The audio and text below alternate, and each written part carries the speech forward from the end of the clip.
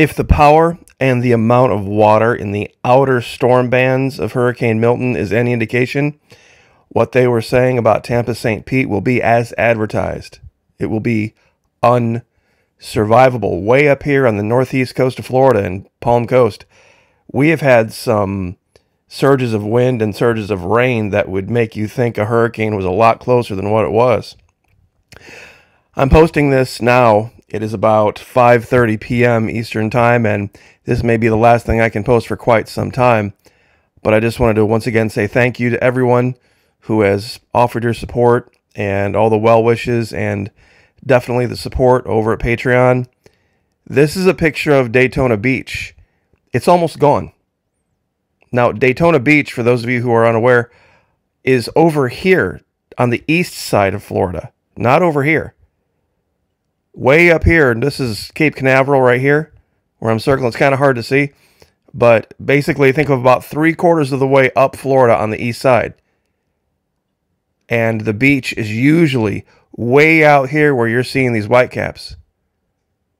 And it's almost gone already. And the hurricane is now just hitting the west coast of Florida.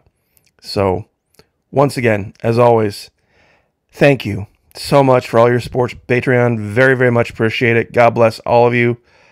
Making a huge difference. It might be the only thing that will be out there for a while. Once we lose power here, it's going to be quite some time, I'm guessing, before they get it back up. And of course, we have the generator here, but you can have all the power you want, but if Spectrum doesn't have service, it's just going to be what it is. So just keep me in your thoughts and prayers. Those of you at the unit commander level, brigade commander level, God bless you guys as well. Making a gigantic, gigantic difference in my life.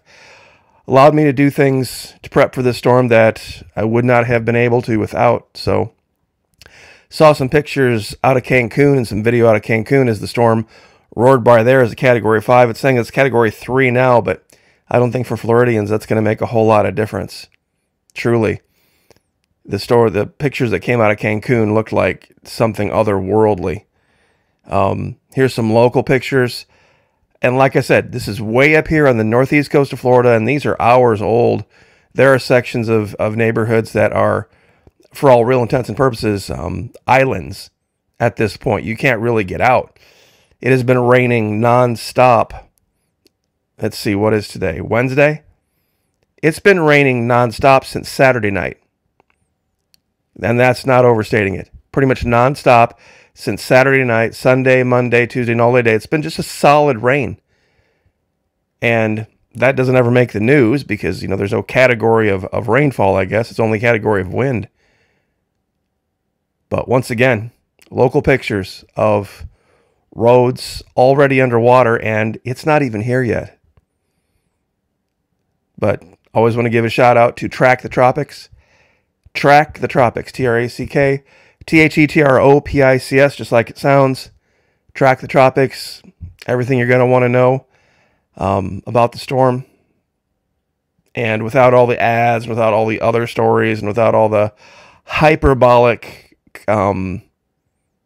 opinion about this, that, and the other. And I mean, we appreciate the warnings, don't get me wrong, but at some point you've got to kind of turn that stuff off and just say what's going to be, what's going to be. 2 days, it'll be gone. In 2 days, it will be gone from Florida. The way that I'm looking at some of these, though,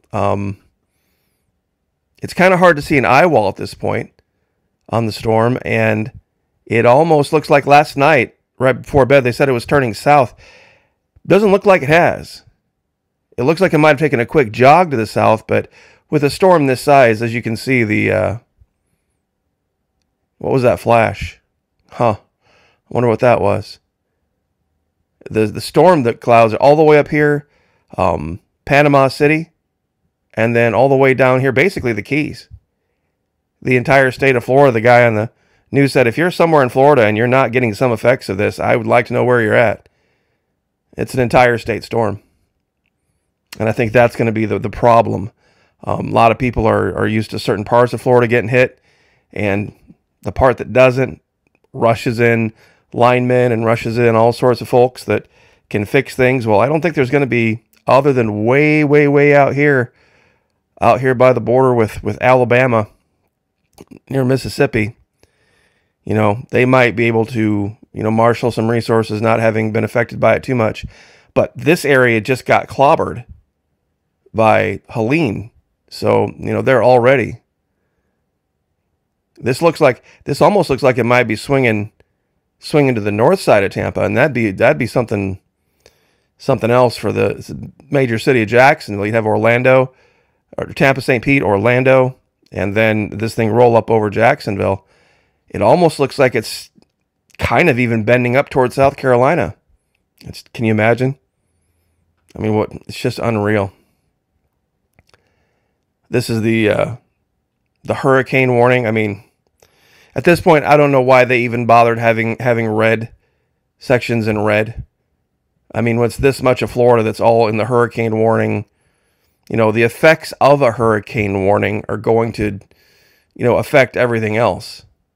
So this is what I think a lot of people are going to wake up to tomorrow morning. They're going to be like, wow, it rained and rained and rained and rained. The rain didn't go anywhere. And there'll be cities, huge cities, just standing and the water not going anywhere because there's nowhere for it to go. And that's just from the steady rain. You know, the story in the Bible about the great flood, that says it began to rain. And it rained for 40 days and 40 nights. It might not have been raining very hard. It might have just been a steady downpour. No, nothing that, you know, if you had to deal with it for an hour or two, would be the end of the world. But a steady downpour, nonstop, for 40 days and 40 nights, you know, that could flood anywhere. And I suppose at that time, if it was flooding as far as the eye could see, it would seem like it would be the whole world. And that'll present a whole nother challenge. That even when the water recedes, now you've got all sorts of vehicles underwater and contamination and sewer issues. You know, power lines are going to be last on a lot of people's priority list. It's going to be debris. It's going to be water. It's going to be sewer. It's going to be all of these things that are going to be the real problem. So anyway, thank you very, very much. It's not much more that can be said at this point. Feel very blessed to have continued to have power to even at this point. Once again, 5:30 p.m.